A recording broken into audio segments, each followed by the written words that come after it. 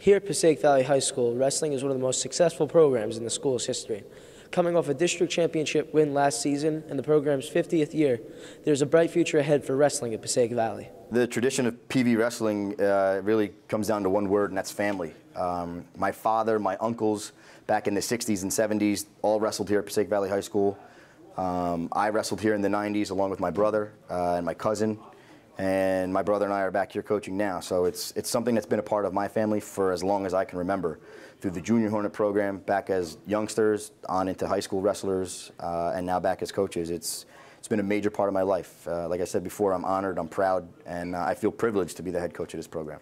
I started wrestling when I was 5, and it's amazing to see how my hard work has paid off. And here I am, a senior captain. It's been my goal for 4 years to finally become captain and lead my team to victories.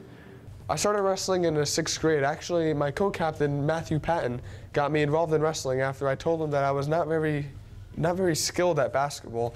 So he told me to come out for the wrestling team, and ever since then, I loved it. Since the program's birth till now, Passaic Valley Wrestling has had the morals of hard work, teamwork, and dedication. These morals have been instilled in its wrestlers for more than 50 years. When these morals are applied, you get great individuals, and when great individuals work together as a team, you produce great seasons. We have a tremendous team that can make a lot of noise in the state sectional playoffs, looking for a state sectional title, and just to repeat like we always do with districts, counties, and league. We had a great season last year, 17 wins, district championship, and we're only expecting this team to step up and be better than last year's team. We are setting our goals really high this year. We want to be the first team to win districts 3 times within our 4 years in high school. It's never been done before, so we're going to set our bar really high, and we're going to accomplish it. We're striving for it, and we're working hard to make sure those dreams come true. Along with wanting his wrestlers to excel on the mat, Coach Benvenuti also wants his wrestlers to strive and excel in the classroom.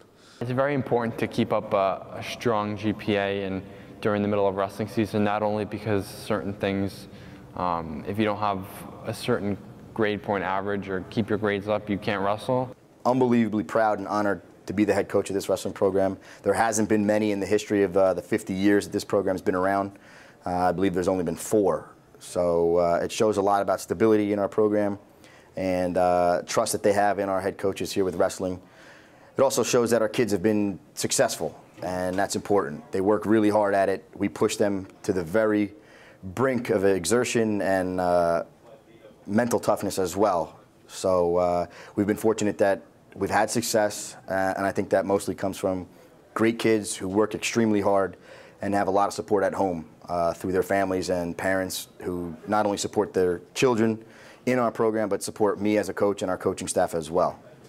51 years of wrestling has passed through these halls, with hopefully another 51 more.